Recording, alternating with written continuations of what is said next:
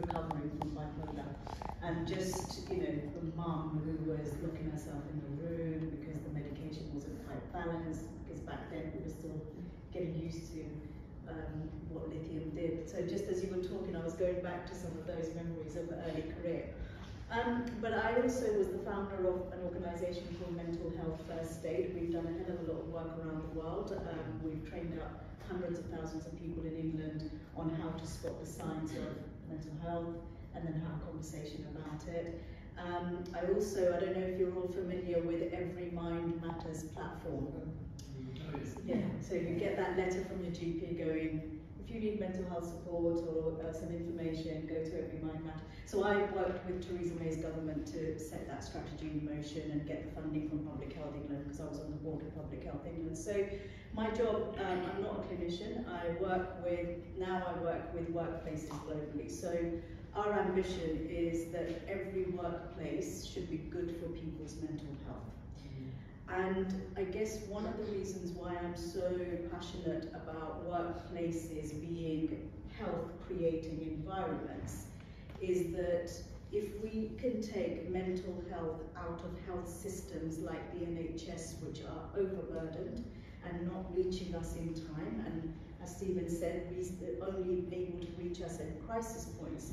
Actually, if we're able to talk about mental health around the kitchen table, in schools, in workplaces, in boardrooms, in line management, then we start to prevent by raising awareness of mental health problems in the first place.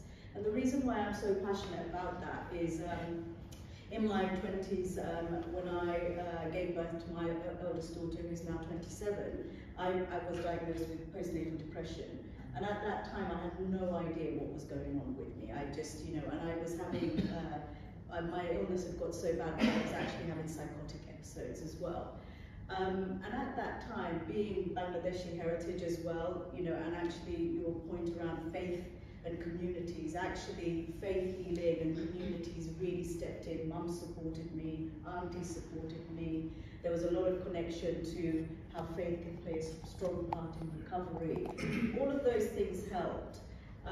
Medication wasn't great because as a young mum you need energy, and medication was making you rather lethargic. And I had a conversation with a colleague here earlier about how some people are often over-medicated, again, because health systems aren't doing the right assessments.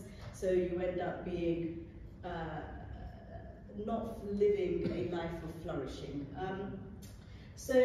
But one of the things, when medication wasn't helping, community and family were doing the best that they can. We were all unaware of what mental health was, or mental ill health was. And actually talking therapies was not appropriate culturally. So everybody's nodding around the table. You know, the westernized model of culture, talking therapies is often not great for where communities like the diversity in this room, we live in multi-generational households, we have a connection to spirituality, we have a big connection to communities. Actually, the me, myself talking therapy doesn't often work for us. And not to say it doesn't have a place, but it doesn't have the impact and the results that we need, and it didn't for me.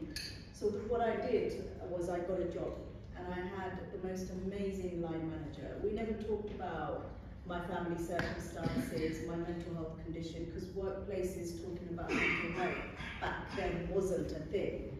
But she recognized talent. She recognized that clearly I was struggling. She gave me encouragement. She built up my confidence. She encouraged me to go back to education. She gave me interesting projects.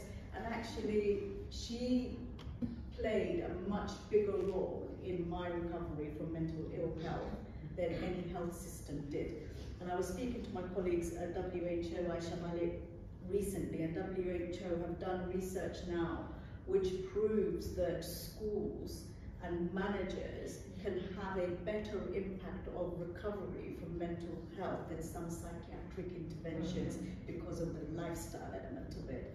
So I guess for me, so going back to workplaces, so creating healthy workplaces became a bit of a passion. I actually only wanted to be an engineer, so I'm completely completely in the wrong profession, but I love it. And so we now work with businesses all over the world. Hindustan Petroleum, the Birla Foundation, who obviously played a massive role in sponsoring the eradication of polio, HSBC, Unilever, the financial services, so we started in the City of London when there was the financial crash back in 2007-8, and we saw a significant increase of suicide amongst men. And city businesses recognized that they needed to do something, but they didn't know what to do. They also didn't want people to say, oh, you know, if a law firm or a bank was doing mental health work, that everybody in that, the stigma was high, and people didn't want the stigma of thinking, well, that law firm's full of mad people, or that bank's, well, we might all have our opinions on that, but I think, you know, so there was this stigma that stopped community people talking about it. So what we did is we created an alliance, a community, a bit like the Rotary, but much smaller.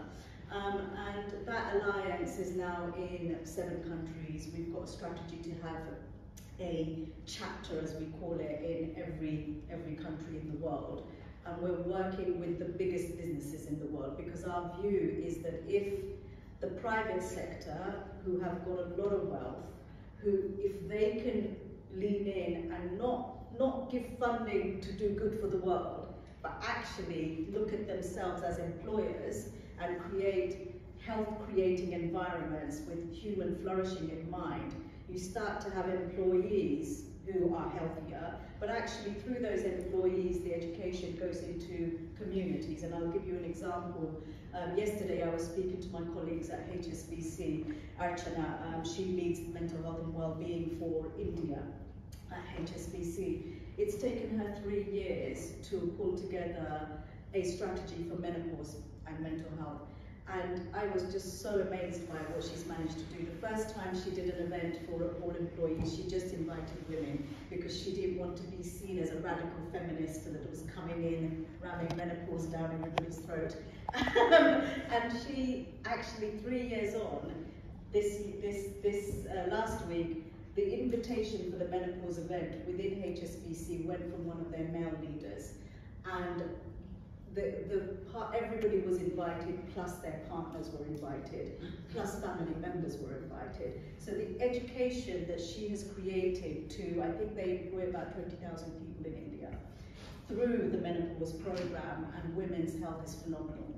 So for me, I think we have to have better health systems. We have to do the education work. We have to create the demand, as we were talking a minute ago, Shad. But we also have to think about who are the players that have got the most influence in the world that actually can take the messages out.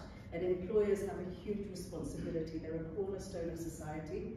In whichever country we go, whether you're a government sector employer, whether you're a corporate employer, you have a huge responsibility to not just do work that increases, you know, people come to work, and traditionally, I think my generation, it was like, well, I'm going to pay my mortgage this month because I've got a paycheck.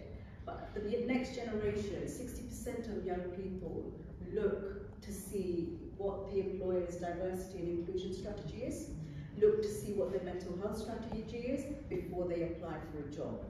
That's crucial if you want to retain and attract talent. But it's also good on you for the next generation, calling businesses and employers out for not just an income that helps them live their lives financially, but being more aware about the environment, about the people elements of the business. So for me, this work that you are doing through the Rotary, and I know that you've got businesses all over the world engaged because of the Rotarians, is that how can we actually leverage health messaging, essential immunization, promotion of the right drugs for mental health, from prevention, intervention, and then also looking at how does the whole population do simple things to keep ourselves mentally healthy. Because you can have a diagnosis, as Simon was just saying, and still flourish.